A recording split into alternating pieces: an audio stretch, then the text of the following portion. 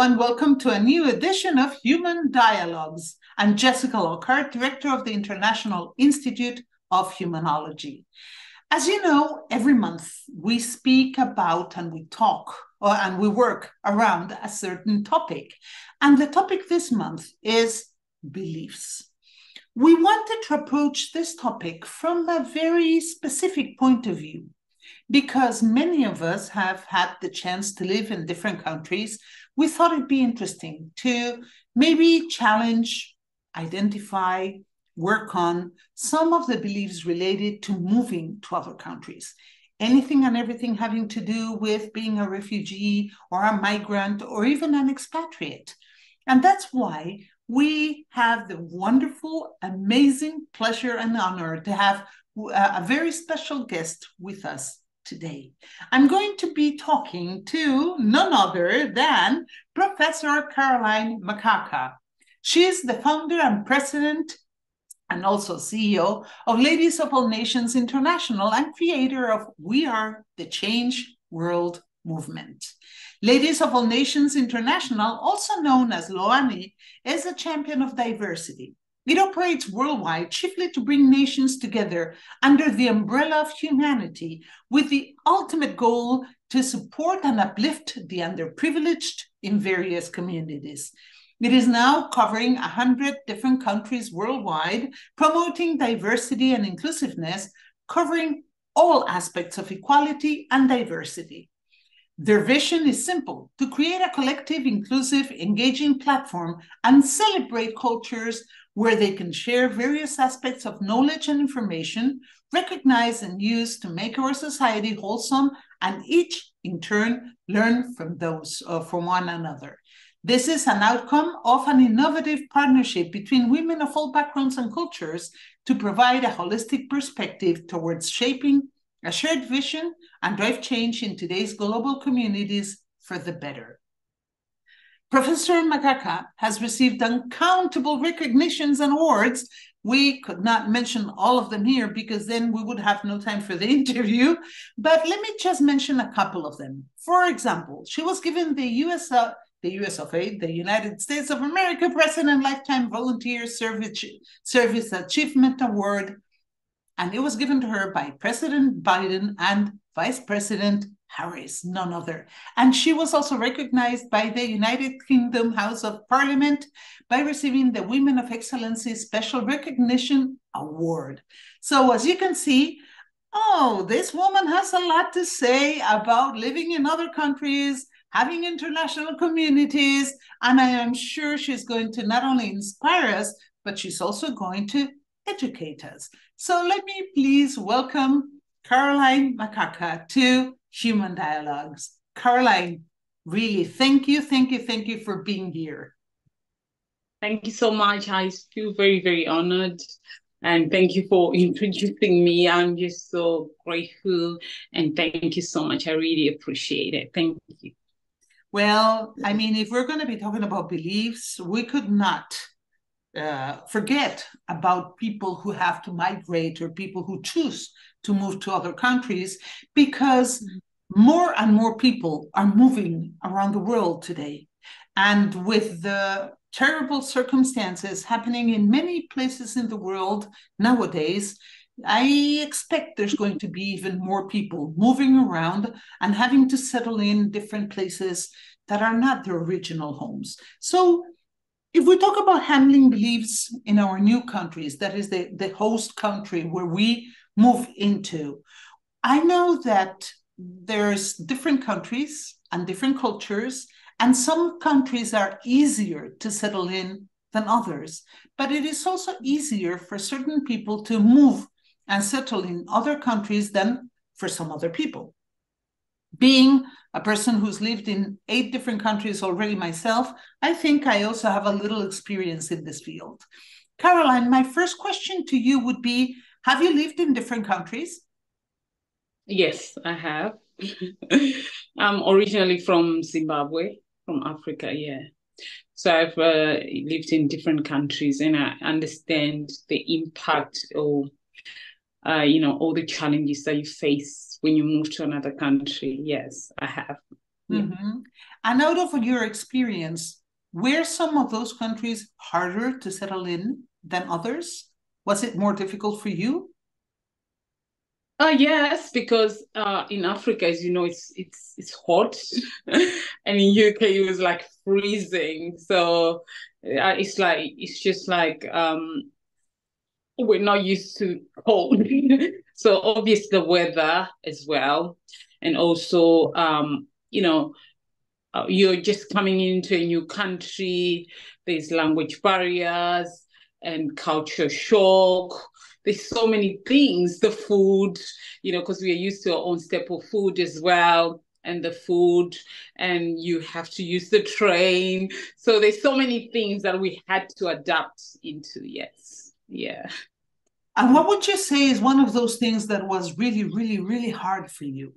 See, for example, in my case, I've been a foreigner my whole life because I moved already as a child into another country. So I was always a foreigner. So perhaps one of the hardest things for me has been to never feel like I fully belong any place. That's my personal case. What about yours, Caroline? What would you say was really especially hard for you?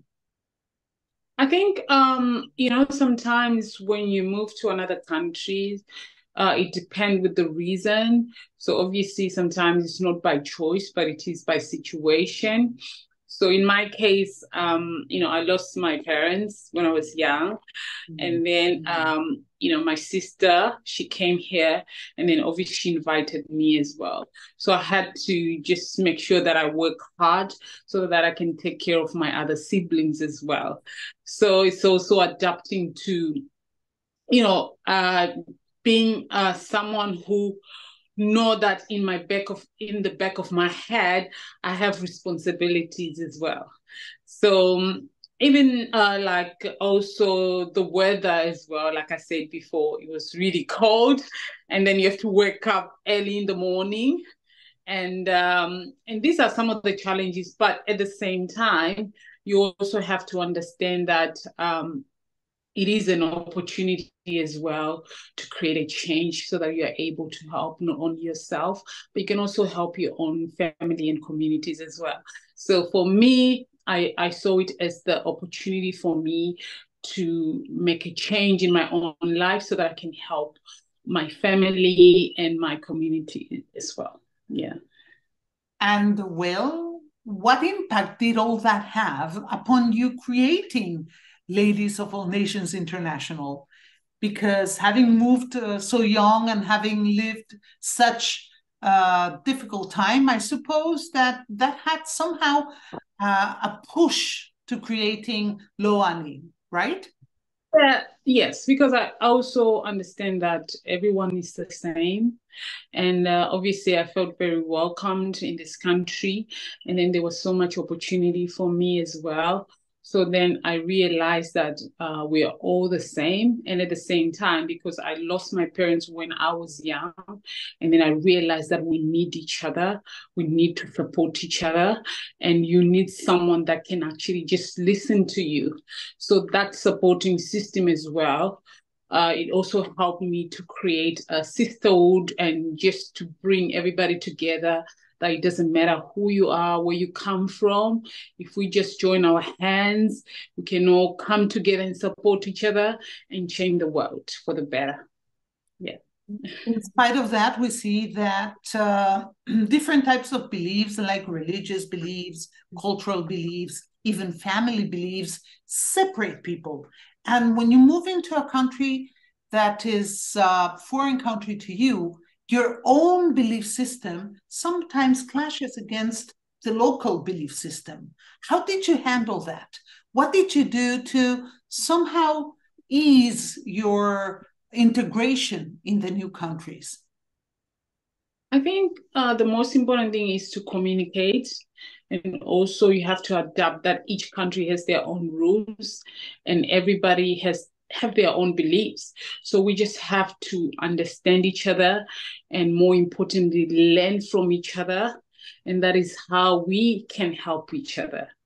So for me, I just listen, and also I want to learn as well about other cultures as well. And that can help me as well because by doing that, we are also creating a unity. So we want to create this unification world where we can all just come together, despite our background, where we come from. So, yeah. So for me, I just believe that everybody is the same. We all have different beliefs, but we can learn from each other by just listening to each other. And then we can also do the cultural exchange and help each other through that way. Yes. I suppose that curiosity and being curious also plays an important role in that. You have to have an interest to integrate, right? Yes, you have to have an interest, and you also have to be someone who is willing to listen and learn without judging anybody. So once you listen, you can understand. But it's And you funny. also learn. Yeah, but it's funny because you then encounter people who say, yeah, but if we all do like this, we're all going to be uniform and the same, and we're going to lose ourselves. We're going to lose our identity. What would you tell those people, Caroline? Oh, the thing about you are not losing your identity, but you're actually coming together. It's just like any other person. We're all different cultures, races, background, but we can just all work together. So it's not about losing your identity. It's about learning and also creating a friendship so that we're able to learn from each other and work together and support each other despite our background and where we come from. Yes, I know that you were recently in the Philippines. You were having one of your big events there, like the one you're planning for Mexico next year. And I know that you mostly started working with women, although now you're working with men as well. Would you say there is a difference in the way women integrate in new cultures versus the way men do it? Have you noticed any differences? Yeah, because women are women, we understand there's a nurturing, like the motherhood.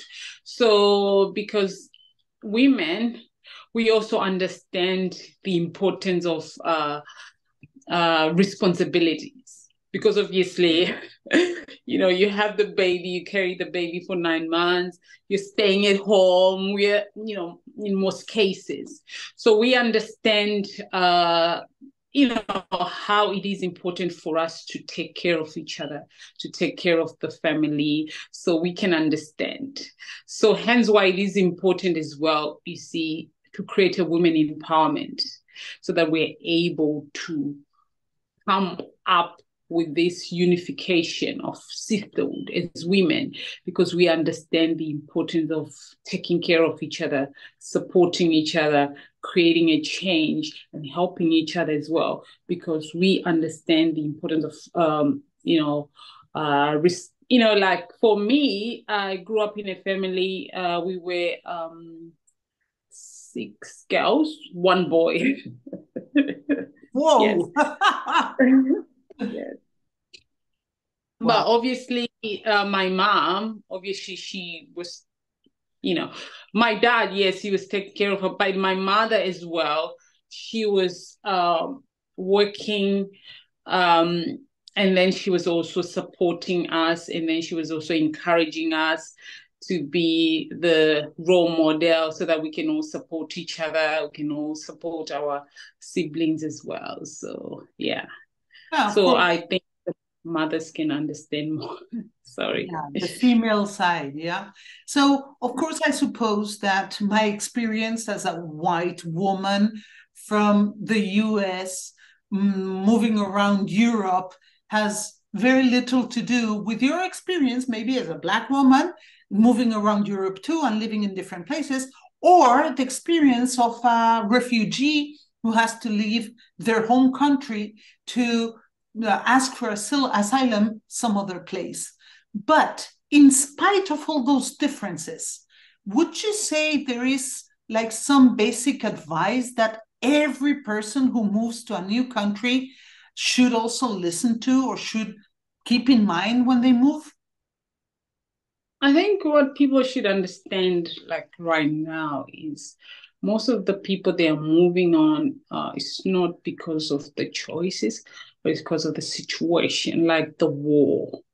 So, and they're now forced to move to another country. So remember, if someone is just moving to another country because of the war, then they lost everything. Everything. It's like their history, their life, their identity, everything is gone. So you're just moving into another country, just like that. And then the culture shock, you're vulnerable, you're stressed. There's so many things that you have to take into consideration. So that's why most of this, people, they just encourage people to be kind and to understand, because you don't understand the situation behind it. So hence why it is very, very important to just sit down and understand the reason behind it and see how can we support each other and come together. And that way, this is how we make this world a better place. Yeah, and even those who somehow choose to move, um, those choices might also be fueled by extreme need. You might decide, I'm going to go, I don't know, from one country to another one because I have no jobs here, or because my family's starving, or because I have a sexual orientation that is being persecuted here and I fear for my life, even if there's no war. But as soon as we judge those coming into our countries and consider them second-level citizens, we are creating horrendous xenophobic relationships and horrendous racism. So I think that we should all strive to extend respect, basic human respect and decency in every culture in the world. But it's becoming very difficult to do that. I know that your organization is really striving to do that. And from here, I want to congratulate you on the work you're doing and the work of all your members, because I think the world needs much more of this. And I think that people like you, an organization like yours, are really necessary in the world today.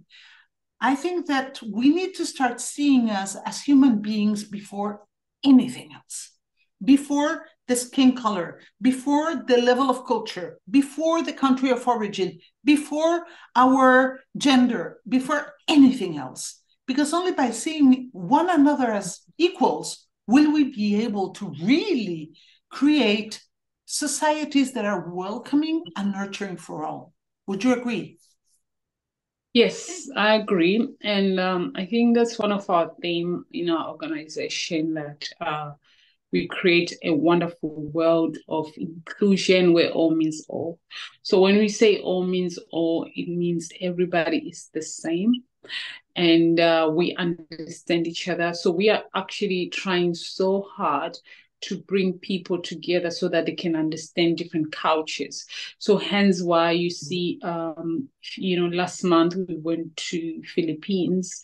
So we also take all those leaders, everyone to go to the country so that they can actually experience the culture themselves. They're actually going and see we go and see people from Philippines. We experience the culture through the food, through charity work, we even have a night where we wear the Philippine cultural dress. Everybody dress up as cultural dress. So we want people to experience the culture, not just seeing what people are saying on the news, but for them to be able to go and understand.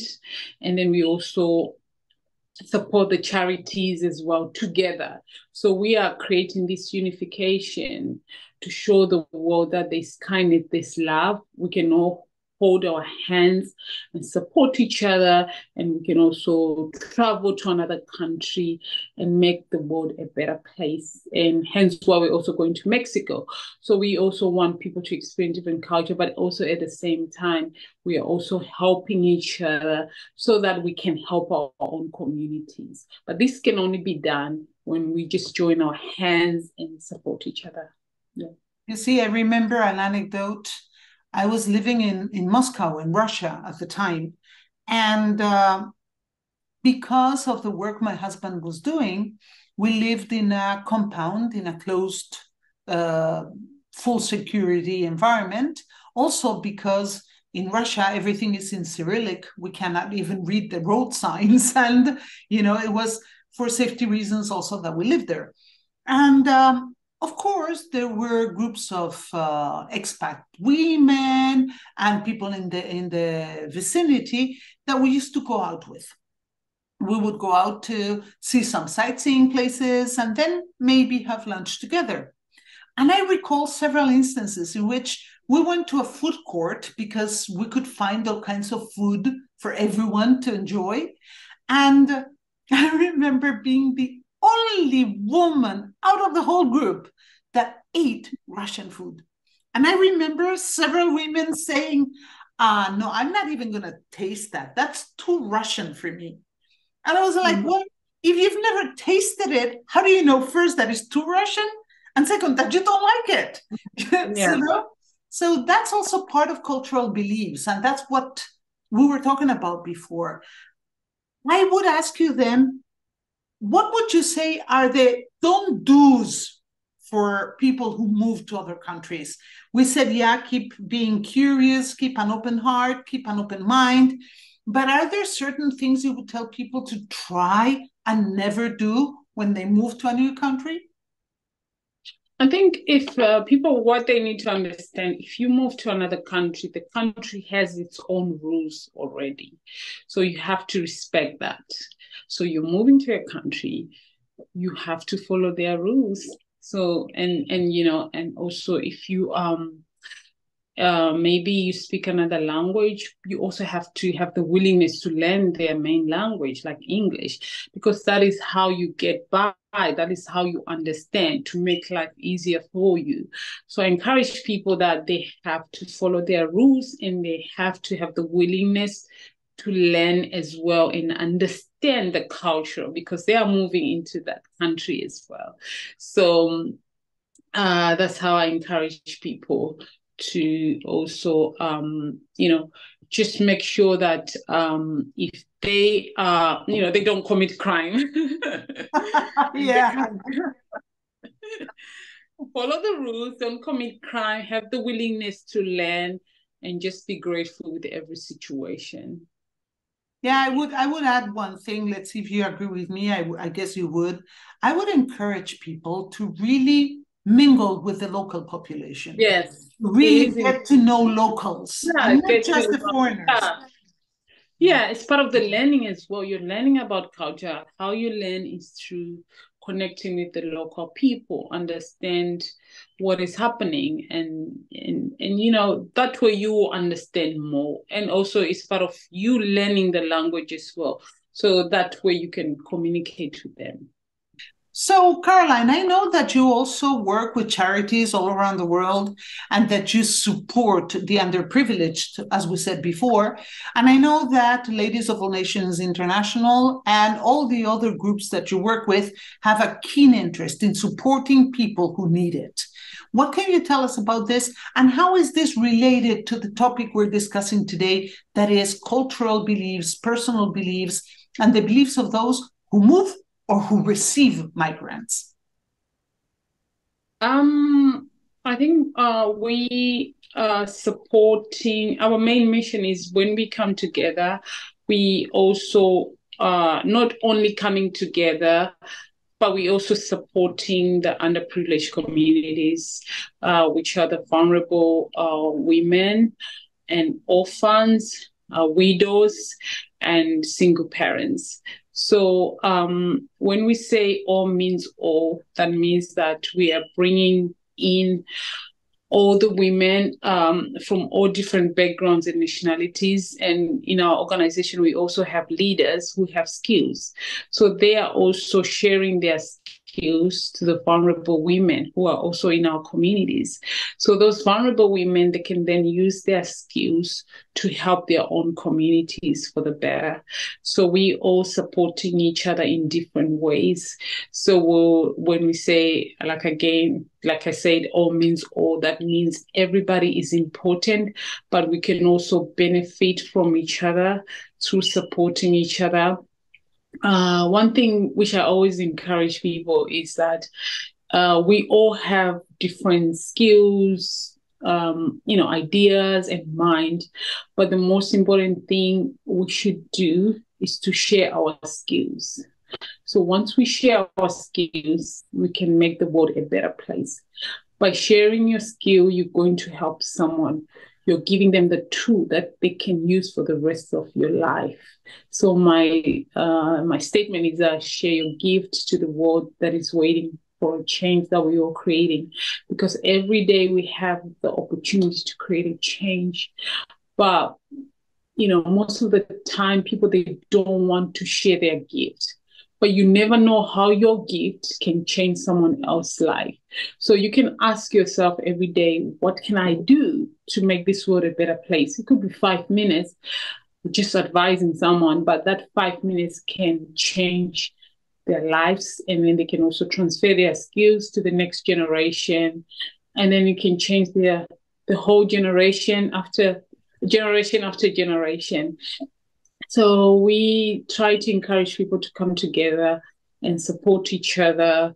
And then through our successes and struggles, even if we're celebrating each other's achievement, we also celebrate together. So it's through the successes and struggles, but at the same time, we also hold our hands and help each other in our own communities as well. So that's why we travel together, we go into our own communities, and then we celebrate and support each other. Yeah. Yes, because at the end, when we add, it's not 2 + 2 is 4. We multiply, really. It's 2 + 2 becomes 1,000,000, because the repercussions are not only immediate, but also long-lasting. And I think that is part of the beauty of the kind of work that you are doing. Well, thank you. Thank you very much, Caroline. I know that the people who are going to be watching this interview will be inspired by your wise words. We hope that what you just explained somehow helps people who are either moving to another country, already there, to somehow embrace the new culture, the new people, and allow themselves the experience of getting to know it and really becoming one of them, while respecting their own personalities and their own beings. I know that we will meet again. We will continue working together. I know that the work that you are doing as a human being, but also your organizations and all the groups that you support, are somehow matched and very similar to the work we're trying to do at the International Institute of Humanology. All is all, we are all one. Humanity, humanology, everything should go together hand in hand. So thank you very much for giving us this time and this interview. We really, really appreciate it. Thank you very much, Caroline. Thank you so much. Like I said, I really appreciate it. Like you say, human of all nations. So we're all one. Thank you. Thank you. Well, thank you very much, everybody. If you liked this interview, don't forget to subscribe. Do send us your comments, your questions. If you have an anecdote to share, contact us and let us know. I am Jessica Lockhart. This is the International Institute of Humanology for our international monthly magazine, Más Humanos. Have a wonderful time. See you next time. Bye.